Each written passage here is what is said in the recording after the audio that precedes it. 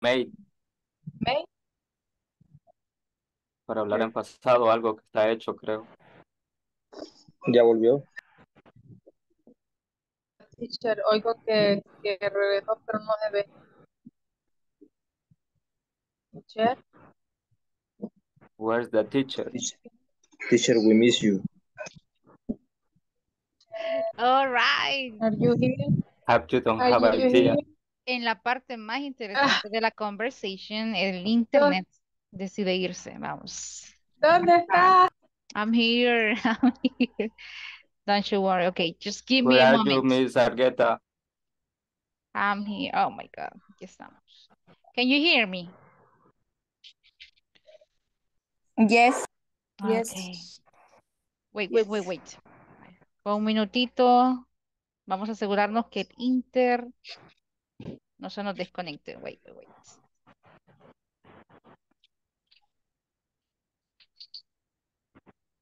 Teacher es de interés malcriado, mire cómo. But it's the first time. Es la primera vez que nos pasa, ¿verdad? The first time in 16 classes. Sí, la primera vez. A mí ya me ha sacado, profe, varias veces. A mí no. Vaya. Mira, voy a apagar un ratito la cámara porque no me conecta la red directa, pero aquí estoy, I'm here. Okay, listen. Let me take you to the platform because here we have a video. Listen to this information that we have right here, in which you are going to be listening to some examples about quantifiers. How are we going to use quantifiers? Porque hay ciertos datos, ciertas reglas que tenemos que utilizar. Quantifiers. Okay, here we go. Let me take you to the platform. Vamos a ver. So, vamos a ver si recuerdan. Quantifiers. ¿Cuáles eran los que ocupábamos para countable nouns and the ones that we were using for uncountable nouns? Let's bring that information back. How many? How many? Some, a few. Some, Any, few. no. Every. How about Little, uncountable nouns? a little, Mhm. a lot of, A lot of. Much, a little. Much and a little. Okay, no, A not lot really. of. Vale, terminamos con esto mientras carga la plataforma. If you see, we were todo, discussing, estábamos viendo el number 5. Now, if I ask you class, let's replace this percentage by using a quantifier instead. Which one would you use? ¿Cuál ocuparían? nearly, 69. Or much. Not really, nearly all, not really. Es mucho, nearly all is almost 90, 95%. oh, Most of, Or most many. of, most, Most, most, okay, probably most. How about many, class? Many? many, Okay, no es más most a probably que lot of, many. a lot of. you can use most, many, a lot of. I guess in my case, I will be using many. 69, Many. 69, almost 70. Tell me about this one. 7%. It's a very low percentage. A few, a little. You, Probably right. Few, a few, a little. Okay, I like that. This is quite easy. 0%. no one, No one. Hay otro que ocupamos para el cero. No one or Any. no. Solo la palabra no. Solo No. No one or no. 40. What do you think about this one, class? 40%. 40%. Some. or many, some. Probably some. How about not many? Not right. Not many. Muy bajo ese. Some people. 22%.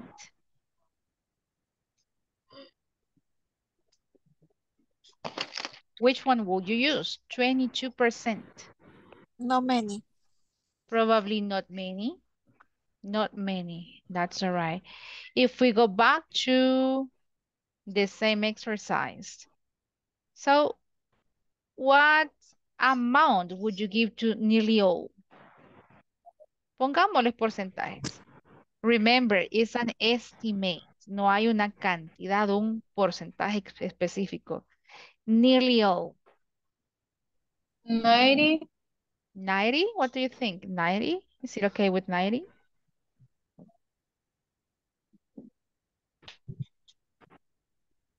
Okay, let's probably 90. Most.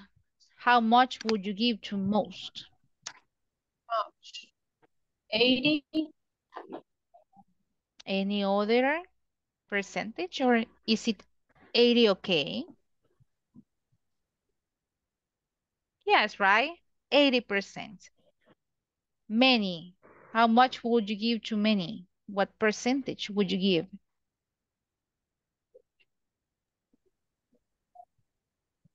Like 75, 70. How much would you give? 75. Probably right, 75. A lot of. This is like just right in the middle. Look, in the middle. How much would you give? 50. Is that, did you say 60? Is that what you say? Or probably between 50 and 60. Some. ¿Qué porcentaje le darían a este? Some. What percentage would you give? 40. Not many. 30. 30. 40. Okay, probably 30 or 20. Few.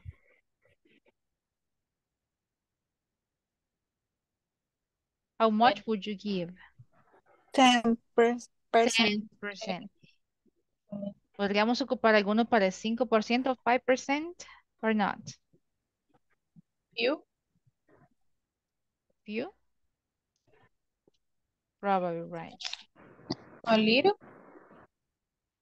A little probably. ¿Cómo vamos con el tema? ¿Se está comprendiendo que es un quantifier? ¿Sí? Resumamos eso. What is a Yes. quantifier? All right, Jessica nos dice yes. And the rest of you? Yes, teacher. All right, Stephanie. That's all right. Ok, revisemos la platform. Quantifiers. Es información. Cuando tengo una información con un percentage, un porcentaje, pero yo necesito cambiarla por un quantifier, hay reglas. Vamos a ver, section number 5. Here you're going to find this video. Aquí está, miren. I come from a big family. Aquí está la conversation. It's this one, 5.8, que sería ya de nuestros últimos temas para la sección 5. Escuchemos y luego vamos al ejercicio. Here we go. This time we'll talk about quantifiers. When we don't know the exact percentage of something, we use words like some, most, a few. Stay and learn more quantifiers and how to use them. Quantifiers. All families have only one child. Nearly all families have only one child. Most families have only one child. Many families are smaller these days. A lot of families are smaller these days.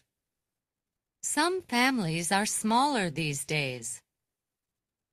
Not many couples have more than one child. A few couples have more than one child. Few couples have more than one child. No one gets married before the age of 18. Notice how these quantifiers have an estimated percentage. If you want to make reference to 100%, you may say all, and then you work down the scale depending on the percentage you want to refer to. Follow me in this example. Nearly all women work nowadays. Nearly all, quantifier. Women, plural noun. So in other words, all quantifiers come before plural nouns, except no one. No one gets married before the age of 18. No one, quantifier, gets the verb. As a tip, ask your teacher to remind you about count nouns so you are able to use these quantifiers. Type in 2 examples using any quantifier you want. Ok. Aquí había una excepción, an Of exception. 18. Aquí van, listen. Notice how these quantifiers have an estimated percentage. If you want to make reference to 100%, you may say all, and then you work down the scale depending on the percentage you want to refer to. Follow me in this example. Nearly all women work nowadays. Nearly all, quantifier. Women, plural noun. So in other words, all quantifiers come before plural nouns, except no one. Did you hear that, class? All the quantifiers come before what? Before a noun. Si lo revisamos o lo ubicamos en la oración, hay un orden específico. Sujeto, verbo y complemento. Subject, verb, complement. ¿Dónde voy a ubicar el quantifier? Look. Bien, al principio. Ajá, before, antes de el sujeto o el nombre. ¿Qué pasa? ¿Qué pasa con este tipo de nombre? ¿Cómo debe ser redactado? In plural form. Sí. Siempre va a ir en plural. Ya vamos a ver si es cierto, si aplica en los ejemplos que acabamos de leer. Plural. Recordemos otra vez. All the quantifiers come before a plural noun. El sujeto siempre va a ser un nombre contable plural. Words, all quantifiers come before plural nouns, except no one. What's the exception? Except No one. no one. ¿Qué pasa con no one? Como es cero. It comes Sí. before the verb. Viene antes del verbo y el verbo tiene algo en específico. La conjugación. Gets. Es como Tercera que persona. tercera persona. Nadie y luego el verbo se conjuga en tercera persona. No one gets. Okay. No one gets married before the age of 18. No one, quantifier, gets the verb. As a tip, ask your teacher to remind you about count nouns so you are able to use these quantifiers. Type in 2 examples using any quantifier you want. Ok. Revisemos si es cierto lo que nos estaban expresando. Claro que es cierto, obviamente, pero si se aplica en el ejemplo. Busquen en el ejemplo 1, 2, 3, 4, 5. Busquen primero el nombre en plural que actúa como sujeto. En number 1. Students. Ah, ok. Student. Agreguémosle desde el People. high school student. Desde acá pongámoslo. Todo esto es el sujeto. Miren. High school students. Plural. Sí, aplica. Número 2. Busquen el nombre. The Nombre The people. people in breath. People. Ah, ¿y cuál es la forma singular de eso? De people. People. Ujú. People, plural, más de una persona. Como dicen una sola persona.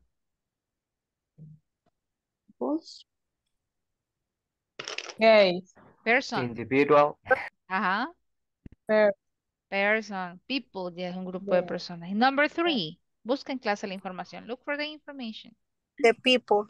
The Yeah. people. Lo mismo, ¿verdad? Esto es forma plural. The people. The people Y the and, people. and the people. All the people. The people, the people, the people. Ok. Agregamos un color diferente. Green. Si es cierto que aquí no hay un quantifier, porque no hemos sustituido, sino que está un percentage. Aquí está en letras, miren. 7%. Look. Entonces sí se cumple. ¿Qué pasa entonces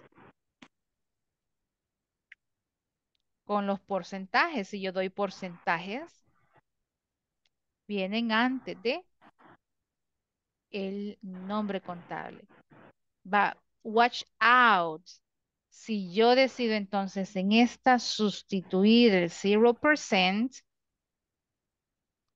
me dijeron ustedes que ocuparíamos este, ¿verdad? No one, que es la excepción. La redacción quedaría así, look. In India, espérense, que está en blanco. Let me switch color. Ok, ahora sí. Quedaría, miren, in India. Hay una coma por ahí. No one. ¿Será que puedo poner no one of the people? No. Yeah. A boat. No one boat or boats.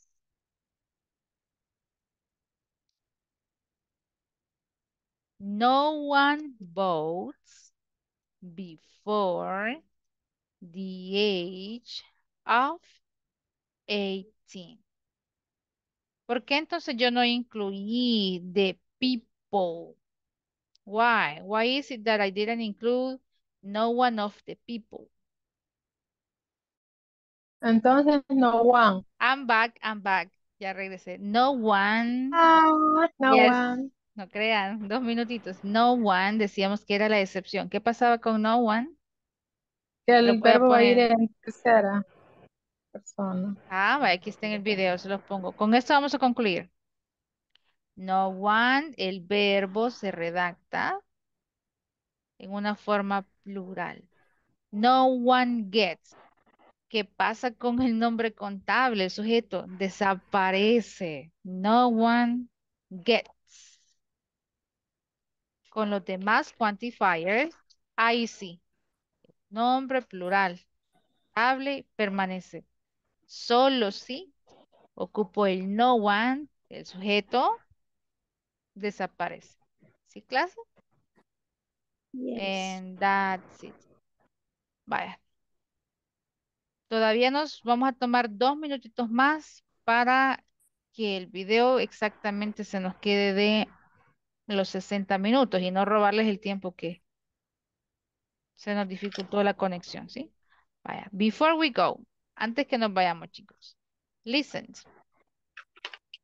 If we go back to the conversation, ahora sí pueden aplicar lo aprendido. If you go back to the conversation between Marcos and Meili, ¿será que pueden usar ambas estructuras? Hay percentage, un porcentaje y ahora un quantifier. ¿De qué otra manera expresarían este clase?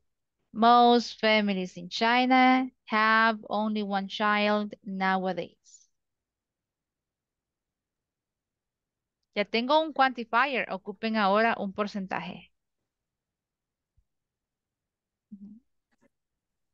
What would you use? 99%. 90, ok. Leámosla, ¿cómo diría entonces? 90% of families in China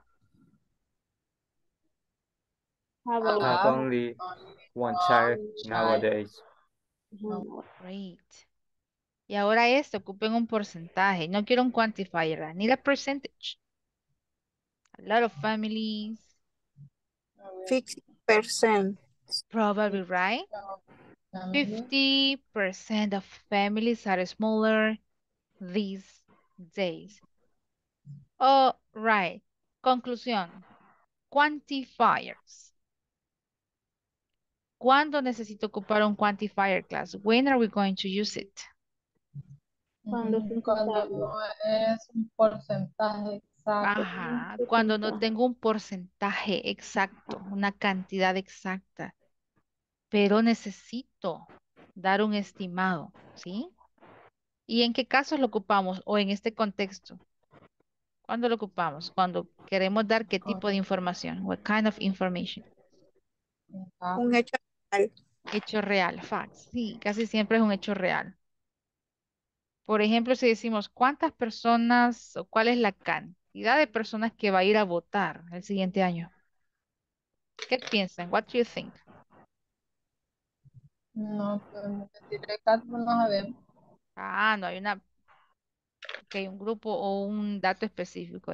Pues entonces, en ese caso se ocupa un quantifier. Class, les motivo. Si no hemos finalizado con la plataforma, go to the platform. Si hay necesidad de traer los ejercicios a la clase, tanto de la section number 5 or the final exam, please do it. Mañana vamos a estar haciendo también el final review. Concluiríamos la primera parte de la clase con esto. The use of quantifiers and then the final review. Ahí está clase. Tenemos los 21 minutos que nos restaban exactos. Thank you so much, class. Gracias también por esperarme mientras se desconectó. See you tomorrow. Good evening. Bye-bye. Take care. See you. Bye. Bye-bye. Bye. Good night. Bye to you guys.